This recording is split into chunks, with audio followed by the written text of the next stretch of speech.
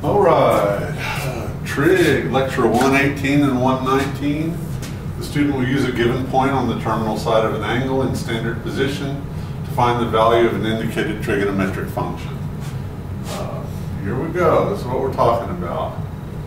We're going to use the given point, we're going to be given a point on the terminal side of an angle, so this is going to represent the terminal side, a point on the terminal side of an angle, and it's going to be in standard position, so that means the positive x-axis is going to be the initial side, and it's going to rotate positively or negatively to get to go through this point.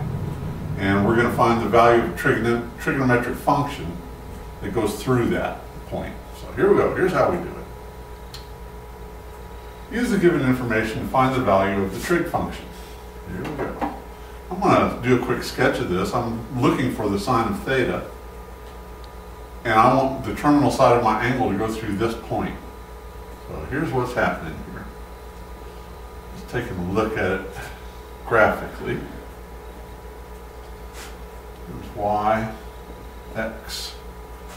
I'm going to go 2 to the right and down radical 5.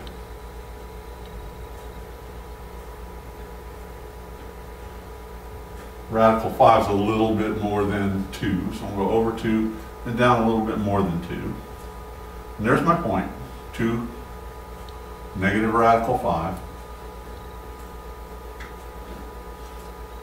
And here, I'm going to draw a little triangle. I'm going to draw, first of all, here's my angle of rotation, or angle.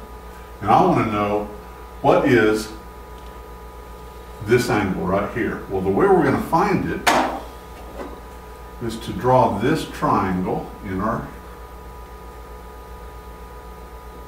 little figure here. And I know that if I went over 2 and down negative 5, then the length of this side is 2. The length of this side is radical 5. We can ignore the negative, that's just a coordinate. The length is radical 5. The coordinate is negative radical 5. That means just means you go down instead of up. And what we're going to do is find the value of this angle right here. Keeping in mind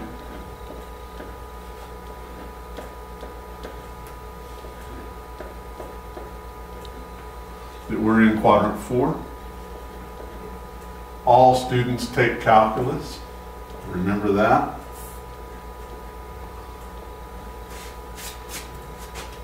All the trig functions are positive in quadrant 1.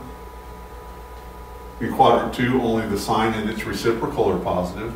In quadrant 3, only the tangent and its reciprocal are positive. And in quadrant 4, only the cosine and its reciprocal are positive. So I'm in quadrant 4, so my sine of theta is going to be negative. So I'll write that down real quick so I don't forget it.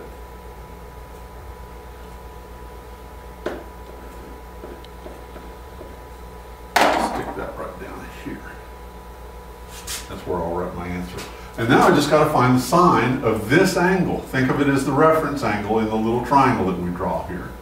And so in order to find the sine of this angle, the reference angle, so to speak, we're going to go opposite over, and this will be the hypotenuse of that little triangle. Over 2, down radical 5, that makes this little triangle right here. And we got to find our hypotenuse. Well, we can use the Pythagorean theorem for that. I'll say 2 squared plus 5 squared, that's the length. 2 squared plus, I'm sorry, radical 5 squared.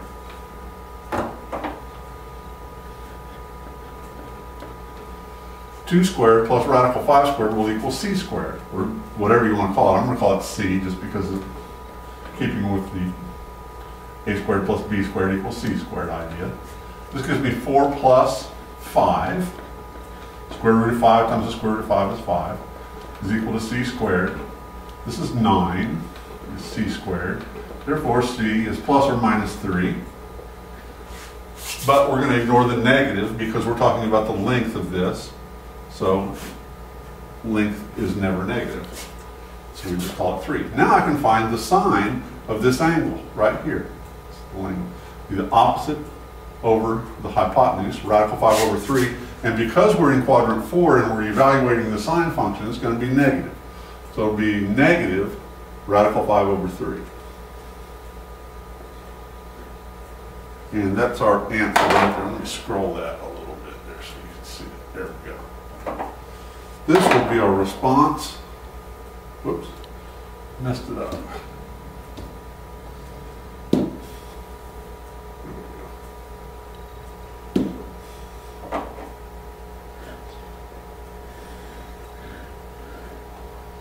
We found the value of the trig function.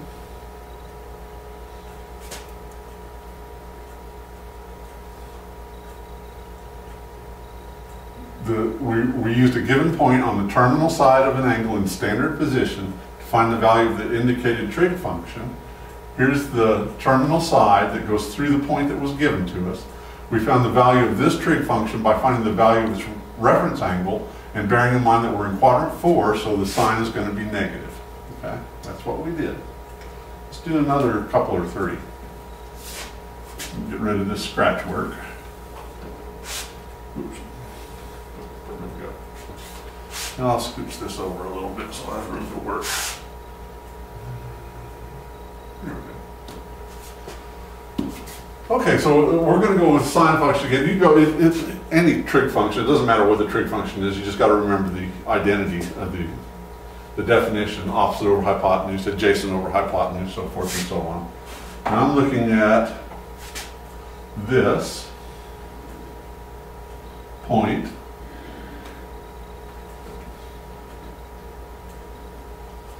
in the XY coordinate plane. That's my origin. I'm going to go -9, radical 19. Well, radical 19 is bigger than 4. And so I'm going to go -9. I'll call this 1, 2, 3, 4, 5, 6, 7, 8, 9.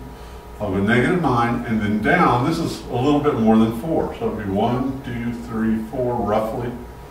So it'll look something like this. Here's the triangle we're going to be dealing with. 9. Then we went down radical, oh, I'm sorry. We went up radical 19. I went down for some reason. I'll tell you why I went down, because I'm old and brain damaged. Radical 19 is a little bit more than 4. So here's where our point will be. Our angle will look something like that.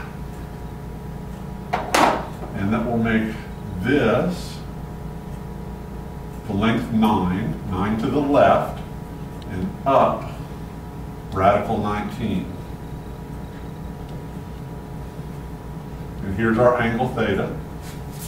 And so I'm going to find the sine again, so it's going to be opposite over hypotenuse. So once again, I want to find the length of this hypotenuse right here.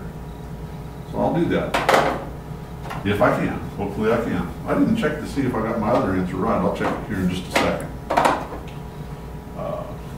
Doing a little bit of scratch work. 9 squared plus radical 19 squared is equal to c squared. That gives me 81 plus 19. 9 times 9 is 81. Radical 19 times radical 19 is 19. We add those together. What is that? Is that 100? Okay, that's nice. So if c squared is 100, c is plus or minus 10. But since we're talking about a length, we're going to ignore the negative root. That'll make this 10. And now I can find the sine of this rotation by finding the sine of the reference angle and bearing in mind that I'm in quadrant 2. In quadrant 2, the sine is positive. So this, unless I've made a mistake, the sine of theta is radical 19 over 10, and it'll be positive.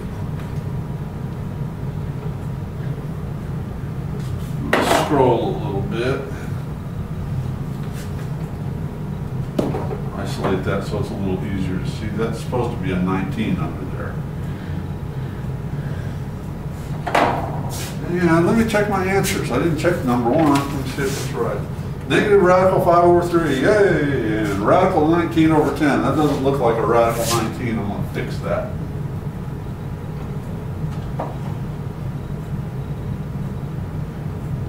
There we go.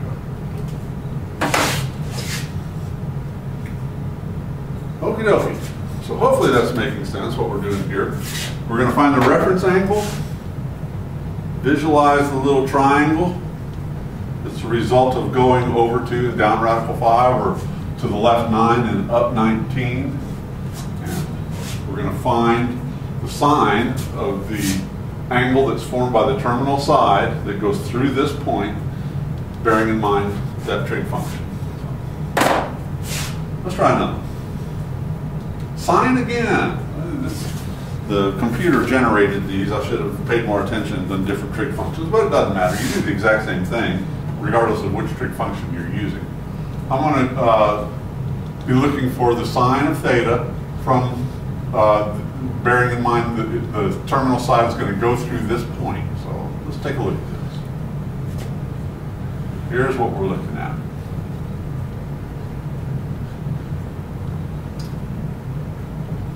I'm going to go 3 to the left and down radical 7.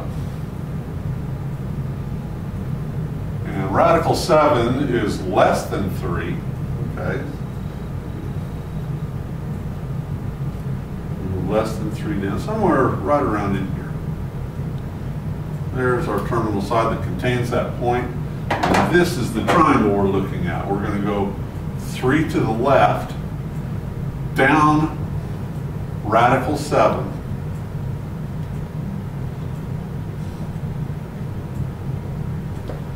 And again, these lengths are positive. This length from here to here is 3. This length from here to here is radical 7. The coordinates, however, negative 3 and negative radical 7, they're just negative to indicate which direction you go and how you wind up here in quadrant 3. We're in quadrant 3, so all students take calculus. Sine is only positive in the first quadrant and the second quadrant. All students take calculus.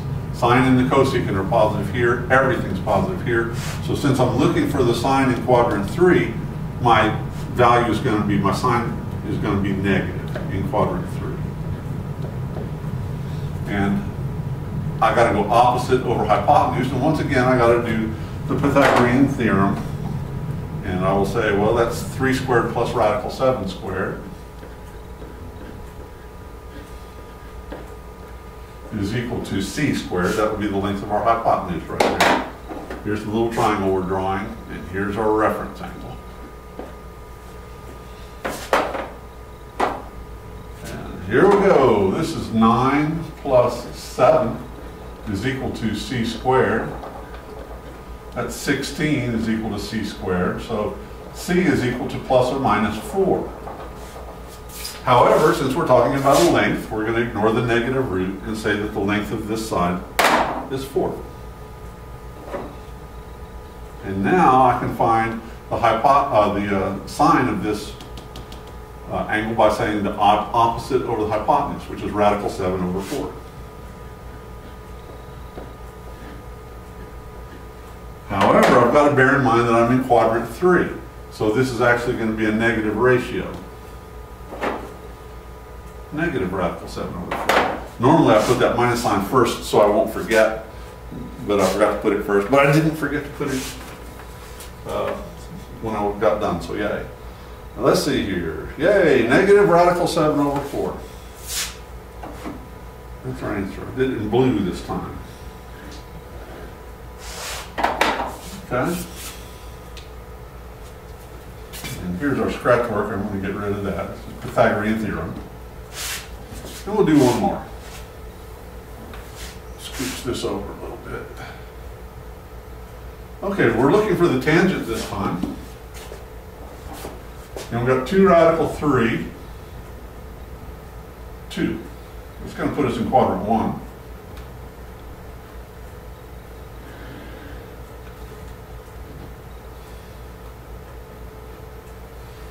Weird looking Y.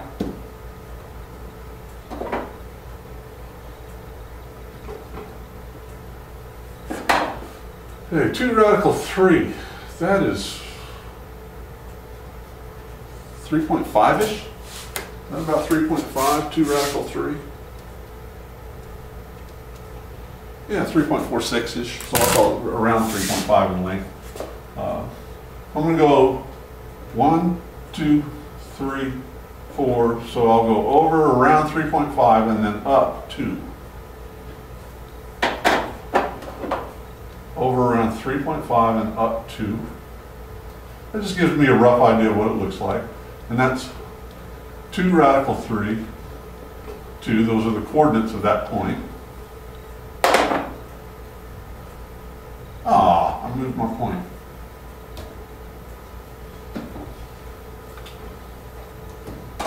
So I'm looking for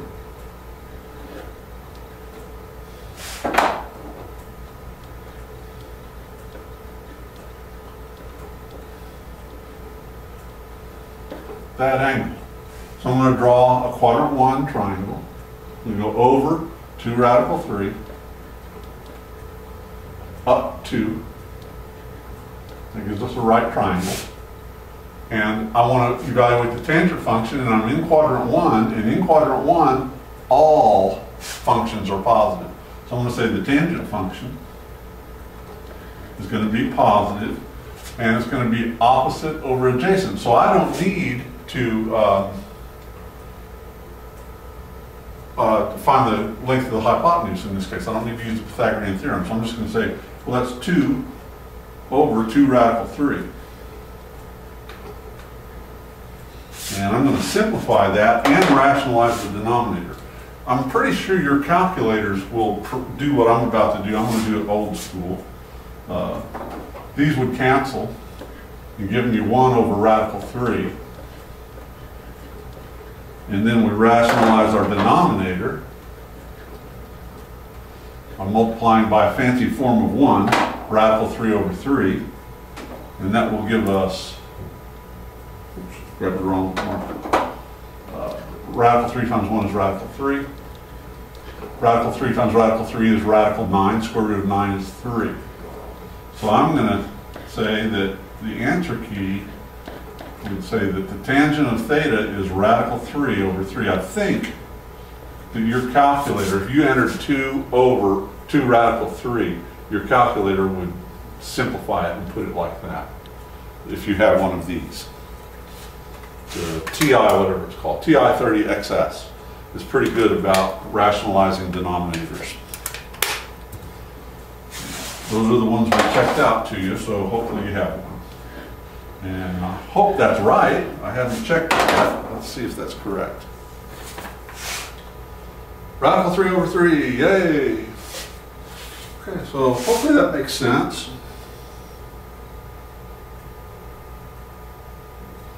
We're using a given point on the terminal side of an angle, so they give us the point, and then I went ahead and drew the angle after I located the point. And it's a rough location. It doesn't have to be perfect. It just gives me an idea of what quadrant I'm in. So we use a given point on the terminal side of an angle in standard position to find the value of an indicated trigonometric function.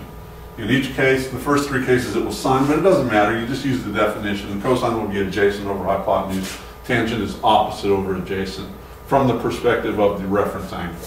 Always go from the perspective of the reference angle, from the terminal side to the closest x-axis is the reference angle. Okay?